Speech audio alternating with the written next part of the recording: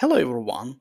In this quick video, I will show you how you can publish or deploy your custom Copilot agents to Microsoft Teams and Microsoft 365 so that your users can use it.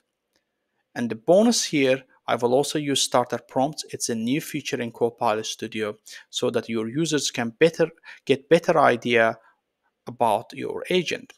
Let's first review what we are trying to achieve in this video. In my last episode, I basically built an autonomous agent triggered by the email, and then it would generate a response to user email and reply back to them. This time, we are trying to deploy our agent to Microsoft Teams so that people can use it. So if we open Teams, now you can see this is the starter prompt. Users can basically go ahead and use this. And if you look at here view prompts, this is also the starter prompts that defined by myself in Copilot Studio. Same way, if I open Microsoft 365 Copilot, the agent appears on the right corner, the list of agents, and here are the starter prompts. So let's go back to Copilot Studio. So if you scroll down, now you will see under the topics here, you will see starter prompts. Sometimes when you create agent, Copilot Studio automatically suggests some prompts, and I would recommend just review them and if necessary update them. But right now I actually updated them because they weren't tailored to my use case. And I have 3 user prompts, and if you want you can also add up to 6.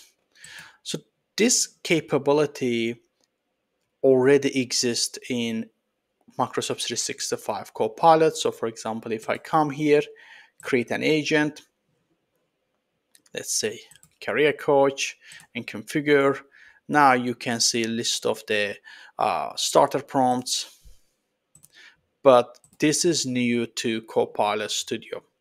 So I'll go back here. So I'm happy with the 3 starter prompts. I'll just click save. Then every time you made any update and you want your users to see it, then you would need to publish it. I'll just click publish. While it's been published, let's go to channels. And here we can see a list of the channels that we can deploy our agent so that people can use it.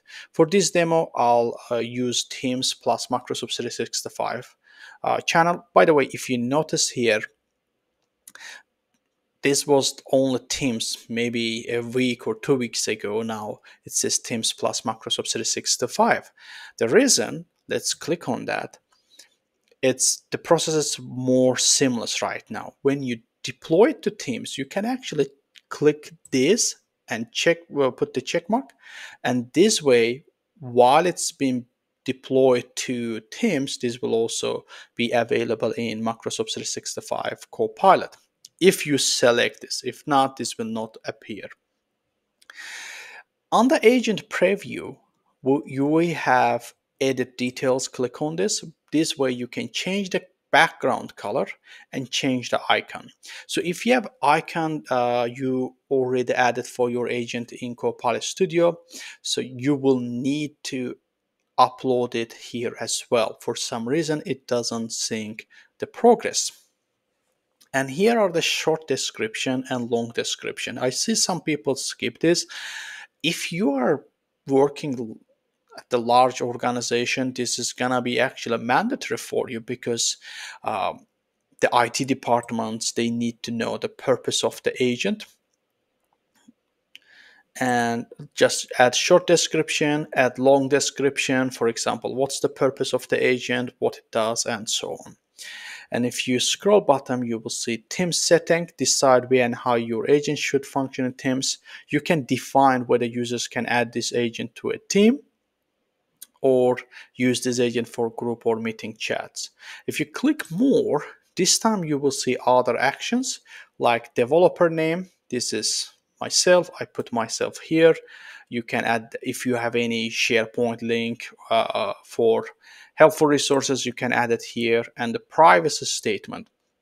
This is another important point here, because using agents, sometimes you may basically um, use some user credentials, let's say user's first name, last name, ID. So this way it would be very helpful if you put the privacy statement here or link, so that users can see, okay, these are the information that while I'm using the agent, I'm actually sharing this internally with my IT department. So once you are happy, click save. Now, if let's also review this one, availability options. Once you share this with the people, you can send a copy link and share them. But also you can decide who you want to show your agent to. Show to my teammates and shared users appears in built by your colleagues if you click. And now you can manually define who can use this, let's say. And once you do that, there is actually a Copilot Studio gives you a suggestion. So far, if you are new in Copilot Studio, you should always use solutions. That's a very important concept. Basically, you would create solution in Power Apps, and inside that you would create agents. So that way you can do the application lifecycle management. So from dev to QA, and from QA to production. And the process is very seamless, actually, using pipelines and Power Platform. So I will put this link about solutions. Please check that out because it's very important. And here you can define the user's roles. For example, it's right now viewer, and you can also assign editor per access. This way they can view, edit, configure, share, and publish the agent, but they can't delete it. They can also Power Automate user. They can create and add flows to the agent, especially in the action sections or trigger. So if we go back now, let's say send an email if you want, and you can share it. Perfect, it's shared. Now if I go back here, let me exit from here. Click Teams one more time. Now, see agent in Teams. Use the web app instead. Now, if you look at here, those information that we provided, it's right here. Agent built by Rafsan Husseinov. Overview. You can see the short description here.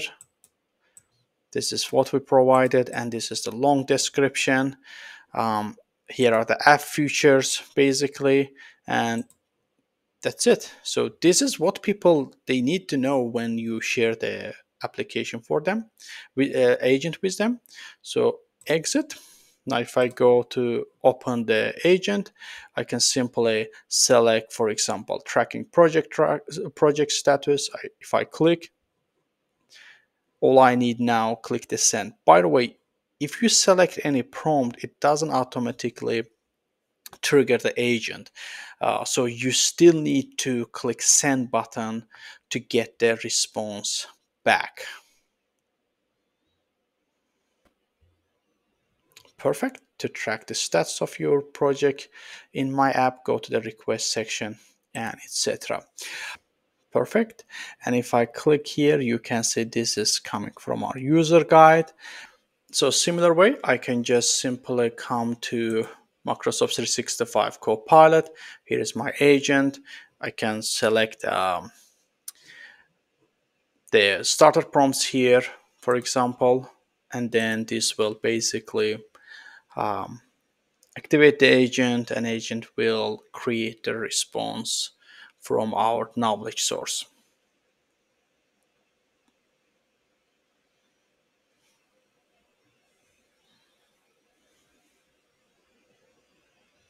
Perfect. This is how you can add starter prompts to agents built in Copilot Studio and publish it to Microsoft Teams and Microsoft 365.